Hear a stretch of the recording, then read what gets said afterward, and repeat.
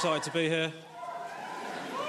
I realise that some of you will have seen me come out with a microphone, may have become concerned.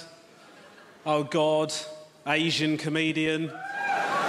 It's going to be banging on about being Asian the whole time.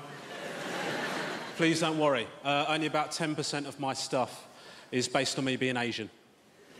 All right? The other 90% is based on my issues with white people.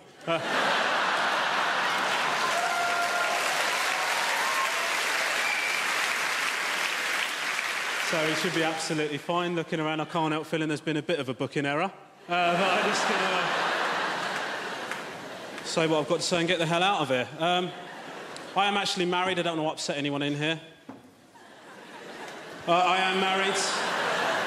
My wife and I have 2 small children. We're not kidnappers. We created these children by the traditional means. Adoption. No, I'm joking. I did it. Smashed it. My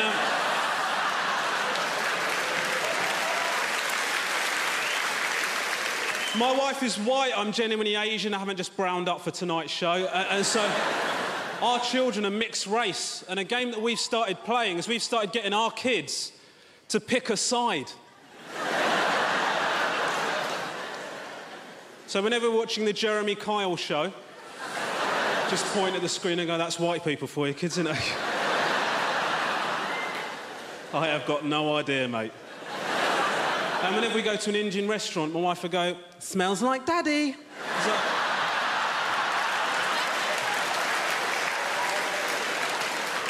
It's a little game we like to play. She won that one. I'm going to be honest with you, I've overreacted to racism in the past, I'm not going to lie. I was getting my hair cut, it was an extremely hot day. I was complaining about how hot it was. This guy's sitting in the barber's, he turns to me, he says, oh, I can't believe you lot. I can't believe you lot, you come over here, did you, eh? Yeah, you do. You come over here, then you complain about how bloody hot it is, didn't you, son? And I thought, oh my God, I'm going to put this idiot in his place, assuming that I'm an immigrant. So I said to him, well, actually, sir, the climactic conditions in Crawley, where I originated from, are very similar to the ones that we're experiencing here. Just goes to show you. To which his genuine response was, bloody hell, mate, you're picking up the language brilliantly, aren't you?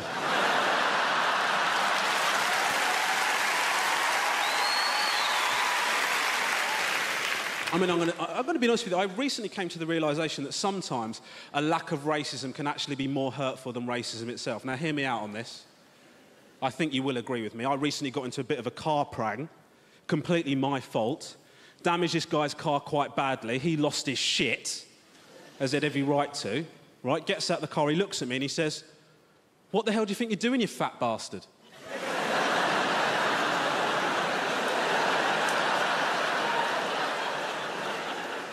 And I thought, oh my God, I have put on so much weight. That's the first thing he went for. Right? I would rather he'd have said something racist, right? Because it's offensive, but at least it means I'm in shape.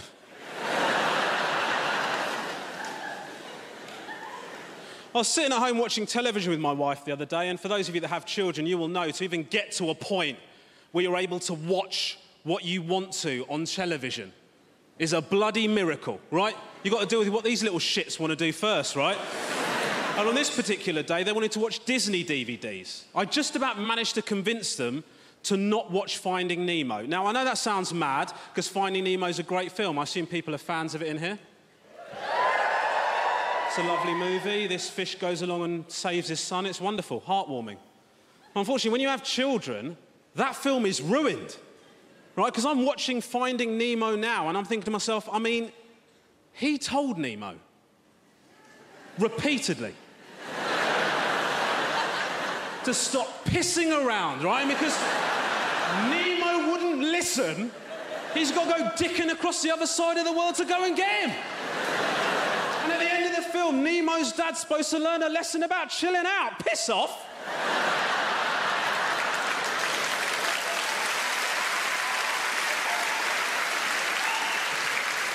If I was directing that film, Nemo would have got kidnapped, his dad would have gone, I told you, you little prick. Enjoy the fish tank, dickhead. And then the sequel would have been called Grounding Nemo. I mean, you know, the fact of the matter is I don't actually like going out with my children. And it's not because of my children. I love my children, I think. The problem is, you have to deal with other people's children, and you have to deal with their parents. And you can't tell off other people's kids, because people get annoyed. Except I found a way. I was at the cinema a while ago. I'm going to share this with you. This kid was throwing popcorn about, shouting, just being a little idiot. His parents were doing absolutely nothing about it. So I thought I would step up on behalf of the cinema. So I got in real close and said, listen here, you little shit. Pull that again, I'm going to punch you in your face. Do you understand me? And then as his parents approached and were able to hear me, I just went, and that's why you shouldn't say that to brown people.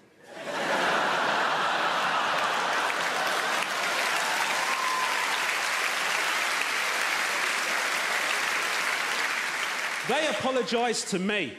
Right? Try it, you'll have to brown up, but it's worth it. Ladies and gentlemen, you genuinely have been adequate. So thank you so much. Romesh Ranganathan, good night.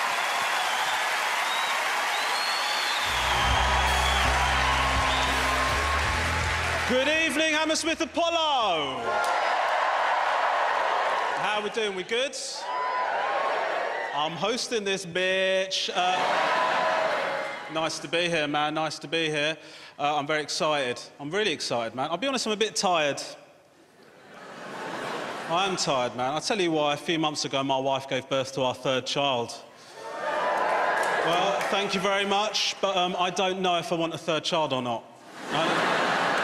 It's just too many, innit? I know it's late in the day to be having doubts, but Jesus Christ, there's too many people in the world. Well, I've had another one. Has anyone here got more than 2 kids? See what I mean? It's a mistake. What a massive error, man. But what can you do? You can't kill them. Just got to sit there and wait to die. Just, happiness is gone, man. I'm just going to wait for this to end, I think. First kid's lovely. The second one's a prick. That's the honest truth of it. What an unacceptable human being this little arsehole is. I mean, we're doing these behaviour charts, man. You know where they get stickers for if they're good. The first one, he's so lovely. Hello, Daddy. How can I help you, Daddy? Love you, Daddy. So we got targets for him to get stickers like be good today, be helpful to your friends. The second one, you can't have those targets, man. You've got to ratchet the targets down for this arsehole. You've got to have things like don't burn anything. No knife crime. These are the targets you've got to have for this shithead. Anyway, he got to a point where he managed to get 5 stickers. Not that impressive, it's over a 6-month period, right? But he got 5 stickers, and I said to him, right, we can get you a couple of things, mate. Go buy you a couple of presents. Went down to the shop. He chose 2 things. He chose a Spider-Man costume, and he chose a little pushchair with a little doll in it. I said to him, you can have both those things. The problem is that he wanted to use those things at the same time. So the next time I went out with him, we're down the park with this kid with a Spider-Man costume, pushing a pushchair, looking like a father for justice. Just a horrendous little tribute act.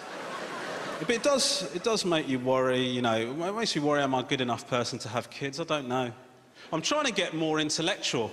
Started to read articles and stuff, trying to be more newsy, get more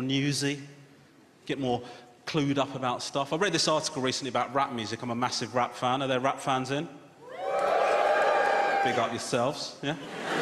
I'm a massive rap fan. I was reading this article. It said that rap music can perpetuate negative stereotypes about black people.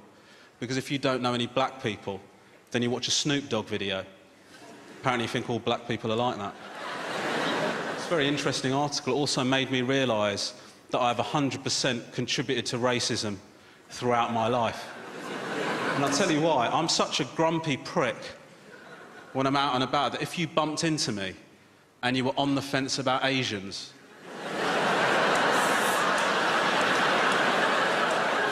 I reckon I'd push you over. I think I'm part of the problem, because white people, you don't realise how lucky you are. If one of you is a prick to me, I just think you're a prick. I don't think all white people are pricks. I'm a bloody representative. Your interactions with me determine how you feel about brown people. It's all right if I'm in London, there's enough browns to balance it out, right? But if I'm in bloody Devon, I've got to behave like I'm C3PO. No, sir, I'm not a local. You know?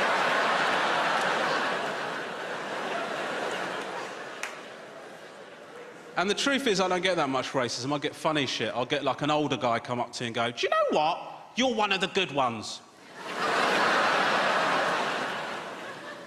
And I think that's funny. I've got no issue with that.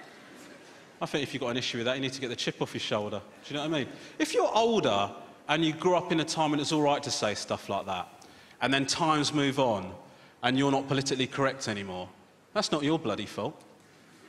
I think if you're older, you should just be given a card that says I can call you what I want. Because older people got enough shit to worry about without worrying about being politically correct, haven't they? Got a false hip, I pissed myself this morning. Now you're telling me I can't say darky? Yeah. I'm quite happy if I bump into an older person just to give them the old wobblehead to make them feel comfortable, do you know? Thank you very much, hello, bro. Thank you.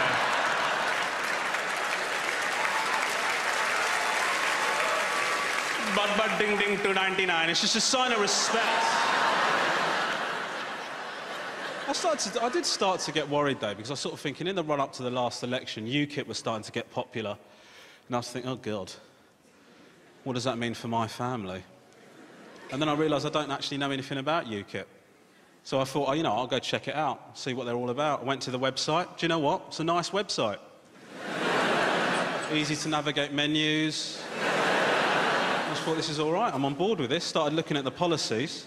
Started thinking, do you know what? I don't know if I disagree with a lot of this. I want to take tax off the minimum wage. I'm in total agreement. Got to the end of it and I thought, holy shit. I think I might be UKIP. I got on the phone to my mum. I said to her, Mum, what have you really contributed?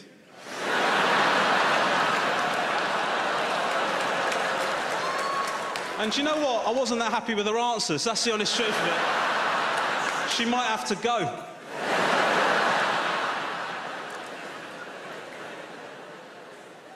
My mum, she actually, she doesn't think I'm a proper Asian. It's a sad thing about it. My mum calls me a coconut.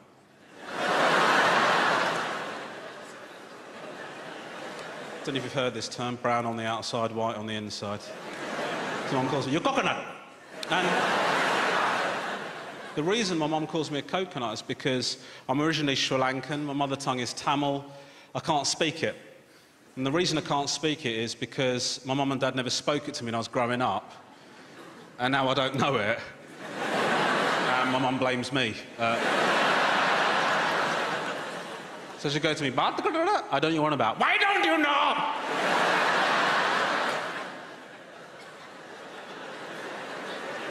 And then we'll go out, and my mum will slag me off to her Sri Lankan friends in front of me, like I don't know what's going on. Do you know what I mean? Coconut. I know what you're saying now. I know what you're saying. I get the gist. Then you try and code that shit up, so I don't understand. Bounty. I know what a bounty is.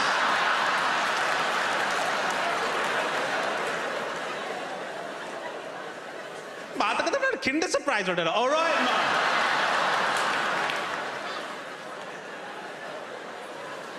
I worry about lots of things, you know. Getting older, I started to worry about the end of the world. There's lots of signs of the end of the world, aren't there? You know, these diseases are one of them. Another one is Gogglebox. It's definitely the end of the world, isn't it? People are watching people watch television. Does that not feel like the end of the world to you? Does anyone here watch Gogglebox? Yeah, he should be executed. Right, I can't believe this TV programme exists, man. I can't believe it. What a damning indictment of every other piece of television that's being made. Do you know what I mean? Can you imagine you poured your heart and soul into some drama, and then you say, how's the drama doing in the ratings? Not that well, mate. What's it being beaten by? It's being beaten by some people that are watching the drama. What a kick in the dick. That is. And listen, I don't deny it's entertaining, Apollo. I don't deny it's entertaining watching Gogglebox, but the problem is it puts you under pressure in your own house. Puts you under pressure, man. I don't want to have performance anxiety before I watch television. Because I'll sit down to watch TV, we'll flick it on, Gogglebox is on, they're all like banter, banter, banter, banter, and then my wife will turn to me and go, why is it not like this? When we watch television, I'll tell you why it's not like this, because we switch this on, so I don't have to talk to you. That's the whole...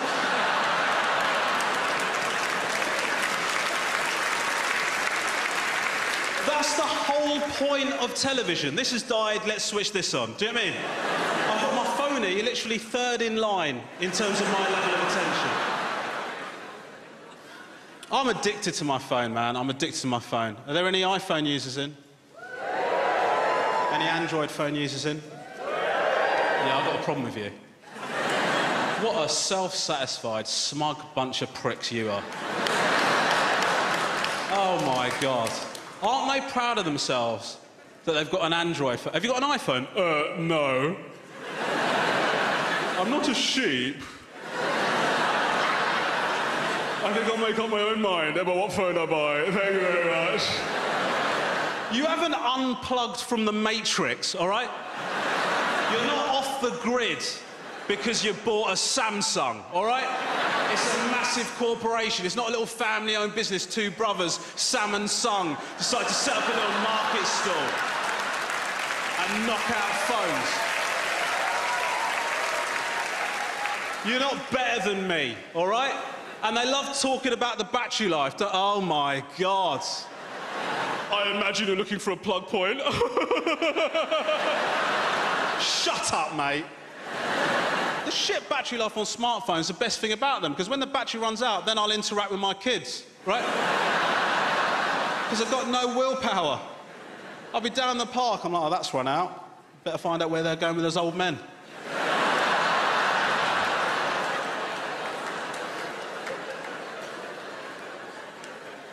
The phone companies have got to admit that they've made the phones too good. They have to admit it, they're too good for humans. They are, they're too good, because I'll be out with my wife and she'll say to me, why are you constantly on the phone? You're constantly on the phone. Why not, madam?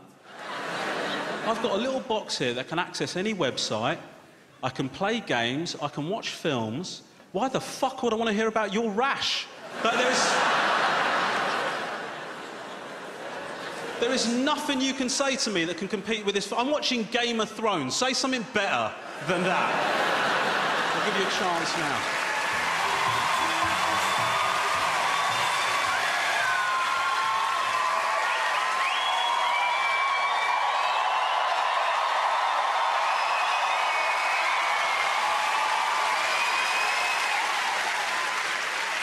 Welcome to Noel at the Apollo.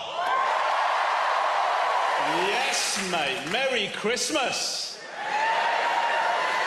Well, I'm Hindu, but thank you so much for the sentiment. Such an honour to be hosting the Christmas Live at the Apollo, and you sort of think, well, how have I got to this point? I just want to give thanks to diversity quotas. You know, it's really helped me out. You're getting 2 for 1 with me because I'm Asian and I've got a lazy eye. So what you get is you get ethnicity and you get disability.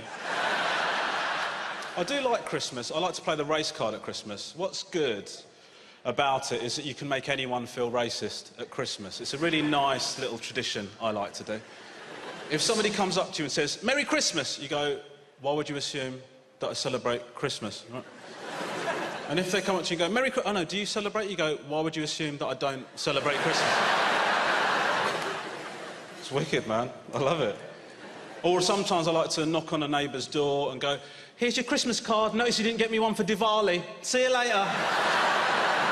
It's nice, nice. Obviously, it's difficult for us at our house with Christmas and that because, well, I can't pretend to be Santa.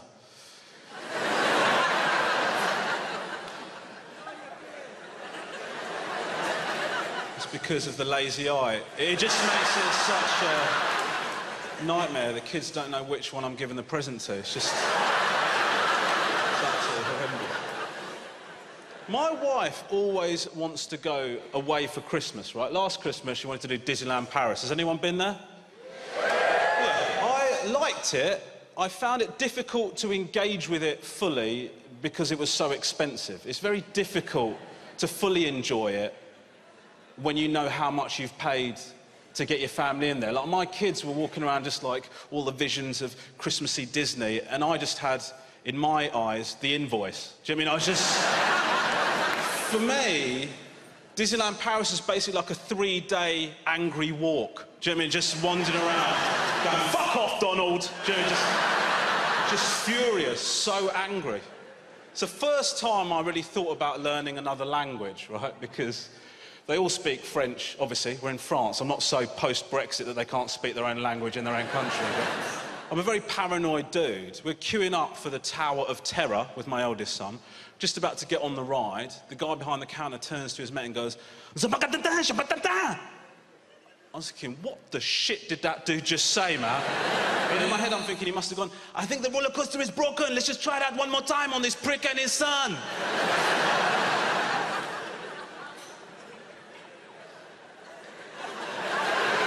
He probably just said, look, I fancy a sandwich. I don't know, but I'm very paranoid. The kids were very excited, right? They're excited, because how it works is you pay a lot of money to get in so that you can access some shops where you spend some more money, right? That's how it works. The kids are like, we're going to buy loads of stuff. I said, no, you're not, mate. You're allowed one present each, yeah? Because Daddy has been fisted by Mickey here, right? So you get one present each, all right? No messing about. The little one... But the thing is, I actually made an extra saving because I've got a 7-year-old, a 5-year-old and a 2-year-old. The 2-year-old doesn't know what's going on, so sack him off. Do you know what I mean? I just gave him a croissant we got free at the hotel. There you go, mate.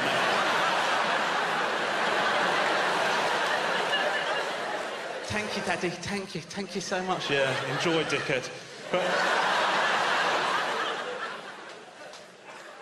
the eldest one, he chose a Jedi cloak with Mickey. He's into Star Wars. I mean, not properly, he doesn't know the mythology properly, but he is into Star Wars, right? He chose a Jedi cloak with Mickey ears on it, right? Now, immediately I can feel tension in here. He was wearing it around the house. One of my mates went, it's disgusting.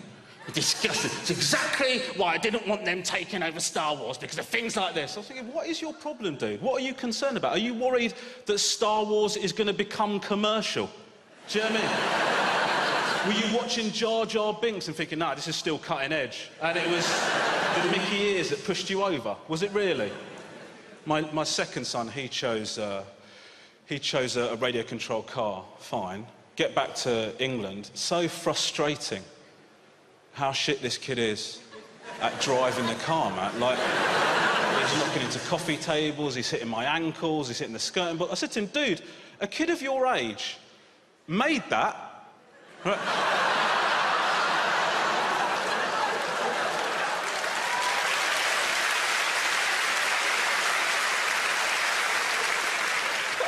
You can't even drive it, you prick. Unbelievable, this kid. They've just, my 2 older ones have just started school. I think school is the earliest point at which I care what my kids have been up to. Because like, when my son was at nursery, I used to go pick him up from nursery, and the girl at working there would go, great day today, great day today, great day, great day. Would you like your daily report of what he's been up to? No, I don't think so. What could he possibly have done that I would care about? Let me guess. He dropped some stuff and he shit himself, right? That's what he does at home. Unless he's built a shed, I really couldn't care less. In fact, I resent the fact we're having a conversation. That's the honest truth of it. It's difficult for teachers. I respect teachers, you know, and they get all these Christmas presents and people say, oh, we've got to buy presents for our teachers. Good. Teachers deserve it, mate. Do you know what I mean? I used to be a teacher, it's boring. I mean, it's liberating once you stop caring about the kids' futures. Then it becomes a wonderful, wonderful job. But you have to do boring stuff. Do you know, we had to do exam invigilation, right? This is where the kids are sitting in a hall doing an exam, and you've got to walk around pretending that you're interested, and you're worried about them cheating, so you just...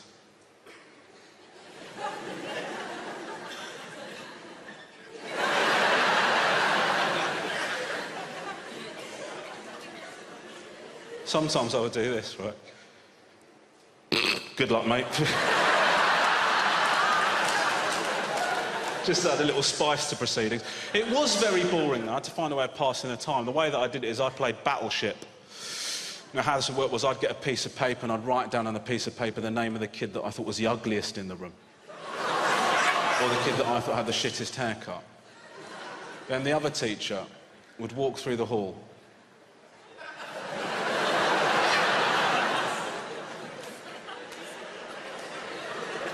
And they would stop by the kid that they thought I was talking about.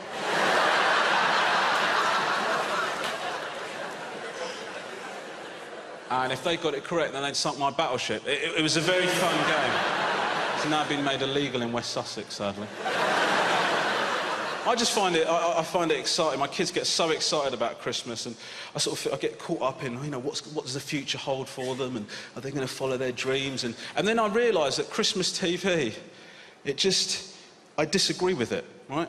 I disagree with this. I actually disagree with chasing your dreams. I actually disagree with it. If there's any message you get from this, don't chase your dreams, right? Life is not about chasing your dreams. Life is about compromising your ideals and waiting to die. That's what life is about, right? You know, like, I just think teachers get a hard time. I think they get a hard time about this, right? Because somebody like Justin Bieber will win an award, right? And then he'll come out and he'll go, just want to say this is for the teachers that said I was never going to do it. Yeah?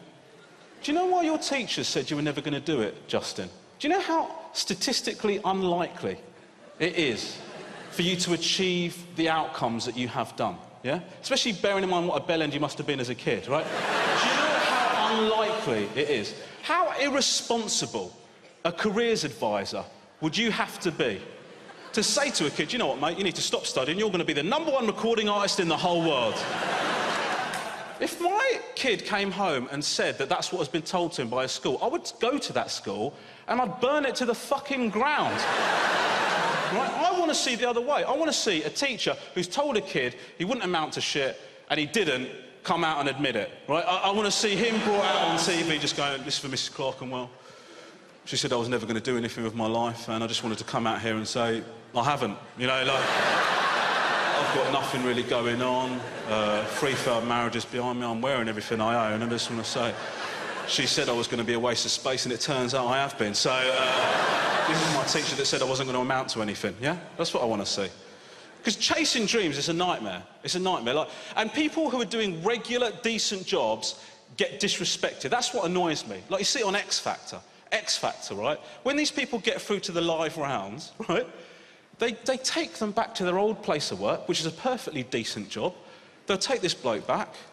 He'll go to Tesco's or something, sees his mate working on fruit and veg who he used to work with, and he'll go, that's Pete, you used to work with him. You know, the thought of having to go back and do that ever again just makes me want to kill myself, you know. See you later, Pete. Pete's just over here like... I just like bananas. You know what I don't understand is that being famous is fine, but don't pretend it's noble. It's not a noble ambition, right? It's vacuous. So just admit that. X Factor, they try and add something. They try and add some substance to it. Like you see it, they'll give them backstory so that you go, oh my God, they've got to do it. You'll see somebody go, oh, you know, well, I just really want to make it through because my brother's got cancer and he said that one of his dying wishes would be to see me go through to the live rounds. And I think, well, that is very noble, isn't it? Because I would have assumed that one of his last dying wishes would be to get better. Right, but this guy is willing to sacrifice that so that you can make it through to Louis VI chairs. I mean, that's pretty amazing, isn't it?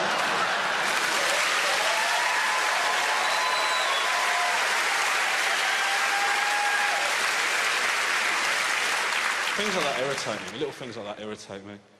You know, I got given an Iggy Azalea album. Right? That irritates me. Are there any fans of Iggy Azalea in? This is my problem with Iggy Azalea. She's a white Australian. She's a white Australian, and she's rapping like a black woman from the south, and it's illegal. How is it legal? I don't understand. She doesn't, it's not like Eminem. Eminem raps how he talks. Iggy Azalea talks like this: hello, mate, I'm Iggy. And then when she raps, she does an impression of a black woman from the deep south. They record that, and they sell it, and it's okay. She's doing an impression. Do you understand what I'm saying to you? She's doing an impression of a black woman. Do you get what I'm saying? Iggy Azalea is a minstrel that couldn't be asked to black up. That's what Iggy Azalea is.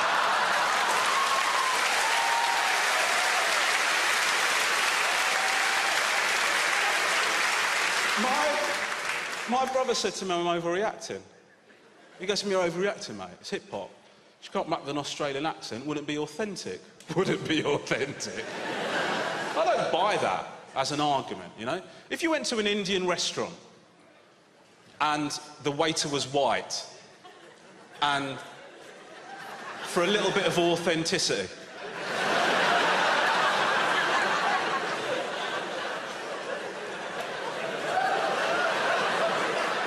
he said, would you like a poppadom? You wouldn't accept that, would you?